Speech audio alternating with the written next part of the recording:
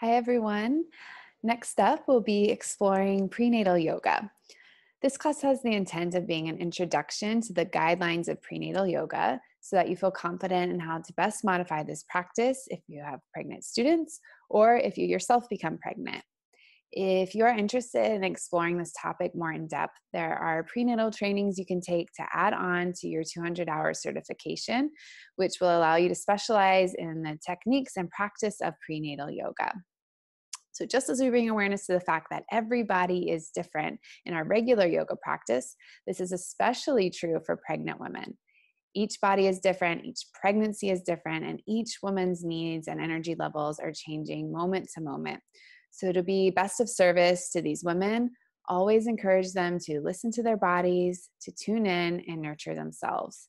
You too, as the guide, can offer more support and nourishment to these students in the space that you hold. The body has its own wisdom, especially a pregnant woman's body. Intuition is heightened, and many women will know what is best for their bodies, what feels right, and what should be avoided. And like regular yoga, prenatal yoga offers many benefits to the practitioner. It helps the mother to get to know her body. It can ease some of the discomforts of pregnancy, such as shortness of breath and swollen ankles and feet. In all three trimesters, pregnant women can expect to experience hormone surges, mood swings, and bouts of insomnia, which yoga too can help alleviate. So yoga helps to balance emotions, especially in overcoming fear and cultivating inner strength, and offers the mother precious time to bond with the baby. The philosophy in yoga, such as surrendering to the unknown, having no expectations, accepting what is, and being present, also assists the mother in the journey of childbirth and parenthood. Attending prenatal yoga classes offers the mother the opportunity to bond with other mothers, to share experiences, express concerns, and build supportive community. A well-rounded yoga class can help pregnant women prepare for body and mind for the birthing experience. The physical postures help to build strength, flexibility, and stability. Pranayama helps to cultivate energy and manage pain during labor, and meditation helps to calm and relax the mind. A few things to keep in mind.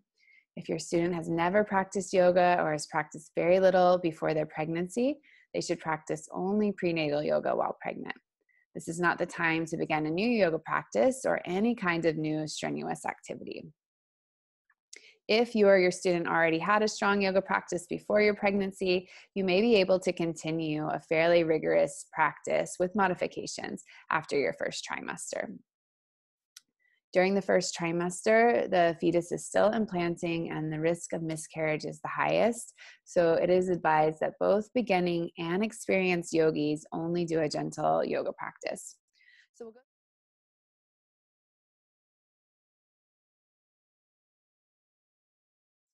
So we'll go through each trimester to learn about the changes taking place and how to best modify.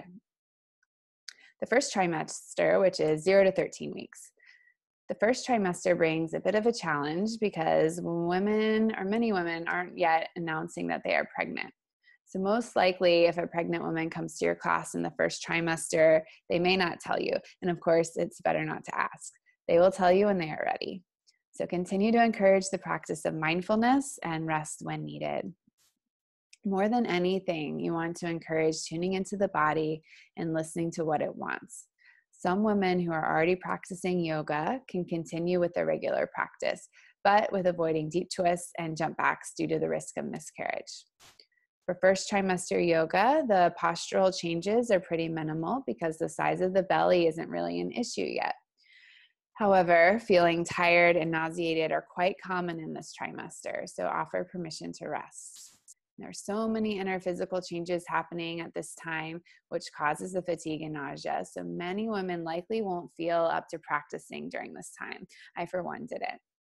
So as a practitioner, it is important to remain adaptable in your practice and not push beyond what your body is capable of in that moment.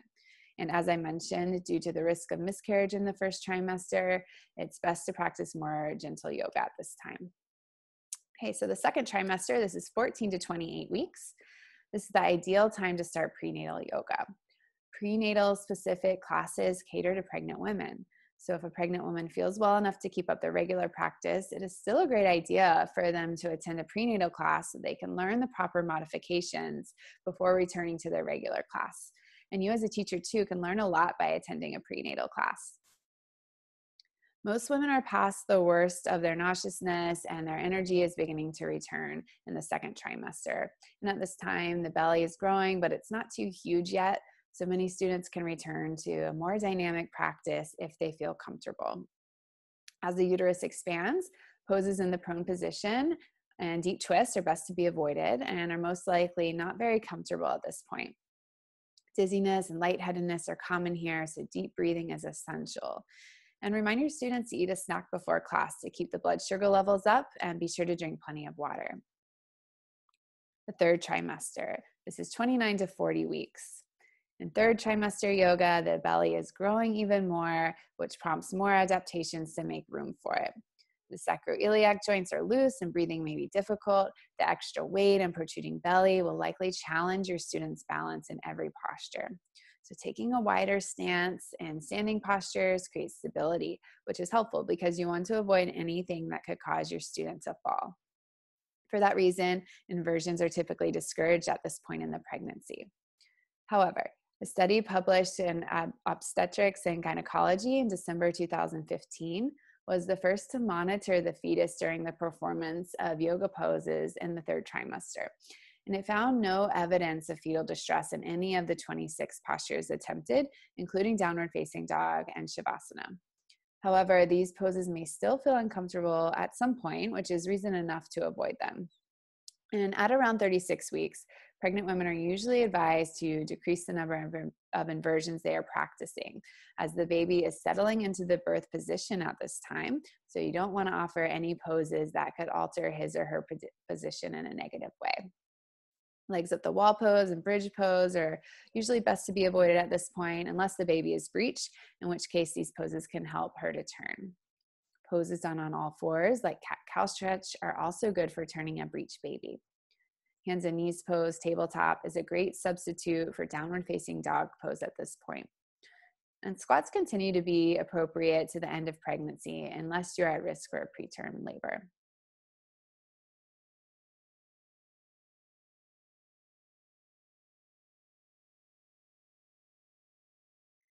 Postpartum.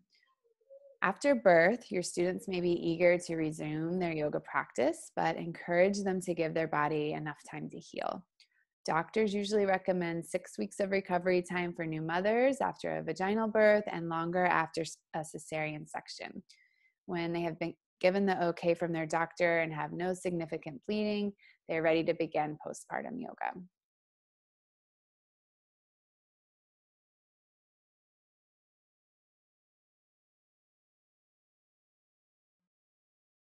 So my top 5 do's for pregnant women: hip openers, poses like pigeon pose, warrior two, triangle, half moon, bound angle, malasana, goddess pose, figure four, happy baby.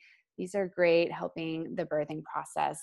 These hip openers can help create the flexibility that can make giving birth easier. Side stretches are great.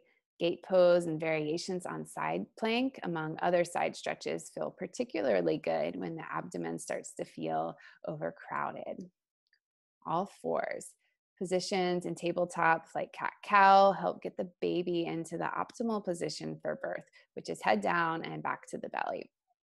This pose can also be used to try and turn a breech baby in later pregnancy if recommended by a prenatal care provider. Standing poses.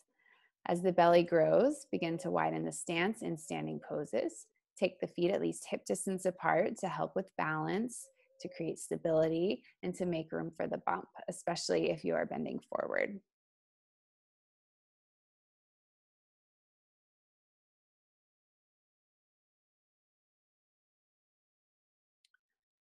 Ujjayi and Nadi Shodhana are appropriate pranayama practices. These help to regulate energy and balance the body's energy flows, as well as to remain calm and present.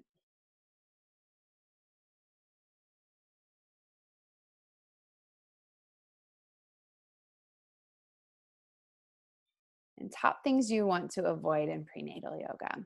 The first big one's overstretching. So the body produces a hormone throughout pregnancy called relaxin, which is intended to soften your connective tissue, like the joints and the ligaments, to make room for the baby and to prepare for birth. So this is a great thing for the birthing process. However, this softening of the ligaments can make them vulnerable to overstretching.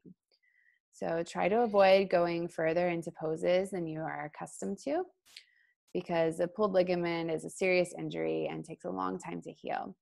And as a teacher too, be mindful of giving deep assists to pregnant women because you don't want to overstretch them. And be especially aware of your knees and instability in the sacroiliac joints, which can cause lower back pain. So pregnant women need to be careful not to overstretch in their asana practice. Another thing to avoid is twists, especially deep twists from the belly, such as Ardha Matsyendrasana, which compress the internal organs, including the uterus. So instead, you can twist more gently from the shoulders or take an open twist, which means twisting away from the forward leg so that your belly has a lot of room instead of getting squished. Another thing to be mindful of is jump backs. So that would be like in Surya Namaskar A and B, jumping forward and back. This poses a slight risk for dislodging the fertilized egg from the uterus, and she should be avoided early in pregnancy, especially the first trimester. So later on, though, you probably might not feel like jumping. Another thing to avoid is fast breathing. Any pranayama requiring breath retention or rapid inhales and exhales, such as Kapalabhati, should be avoided. And this is a great time to begin to practice birthing breath, which are deep inhalations through the nose and exhalations through the mouth instead. And this technique has a direct application to the birthing process. Learning to focus on the breath and use it to keep you anchored in the present moment, maybe the most useful thing you learn from prenatal yoga. So it's often advised to also avoid inversions. Turning yourself upside down doesn't necessarily pose an inherent risk to the baby, but you do want to avoid falling. So if you're not super comfortable with inversions, this is not the time to work on them. And more experienced yogis with established inversion practices can make the call on which inversions to do. But you should be mindful that the expansion of your belly changes your balance, your center of gravity. So use the wall or avoid inversions if you don't feel like doing them. You can always substitute legs up the wall in a class setting to receive some of the benefits of inverting. Another thing best avoided in prenatal yoga is back bending, especially deep back bends like full wheel pose. So if you perform this pose easily before the pregnancy, you may continue to do it in the first trimester if it still feels good for you. Typically, you also want to avoid abdominal work. Poses that are abdominal strengtheners, such as boat pose, are best to be avoided. We want to be softening the abs a bit, which allows them to stretch more readily to make room for the baby. Also, poses lying on the belly in the prone position, such as cobra pose. They can be practiced in the first trimester as the fetus is still very small, but later in pregnancy, you want to avoid anything in the prone position. It's putting a lot of pressure on the fetus, on the baby, and it's probably going to be pretty uncomfortable. And lying on the back is also suggested to be avoided. In your second trimester, your doctor may advise against lying on your back for long periods, even encouraging you to sleep on your side. So you can start doing Shavasana, lying on your left side as early in the pregnancy as you like, and encouraging this for your students as well. Great time to get some props involved. You may want to use blankets or bolsters for support to make yourself more comfortable. And if you eventually cannot get comfortable lying down, you can also sit up in a cross-legged position for a Shavasana modification. And practices such as hot yoga or Bikram yoga are best to be avoided at this time. Raising your body's core temperature is not recommended during pregnancy. Therefore, hot yoga should not be practiced. Remember, yoga is about being flexible in the mind as well as the body. So, hot yoga devotees should use this opportunity to explore other yoga options.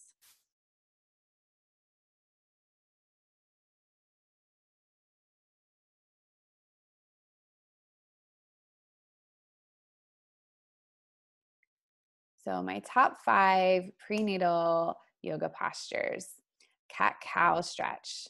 This is a gentle way to wake up your spine, and it also helps your baby get into the best position for delivery. Gate pose is another great one. This is a side stretch that helps you make a little more space in your crowded abdomen. Feels really good for pregnant women. Warrior two pose, Virabhadrasana 2. This is a great standing posture that strengthens your legs and opens the hips. Baddha Konasana, bound angle pose or butterfly pose. This is a gentle hip opener that stretches the inner thighs. And a great option is to use props under each knee for support. Make it a little bit more nourishing and restorative. Legs up the wall pose, Viparita Karani. This is a great antidote to swollen ankles and feet and a super nourishing, relaxing posture. So our key takeaways for modifications: we use props and use the wall, widen the stance in standing poses, make space for the bump, widen the legs in our forward folds, and do open twists instead of deep twists. So just like in regular yoga, remind your students to stop doing any pose that becomes uncomfortable. Give them permission to accept that they may not be able to do the things that they've always done. Cultivating physical and mental flexibility now will be super beneficial for their birthing experience and journey into parenthood.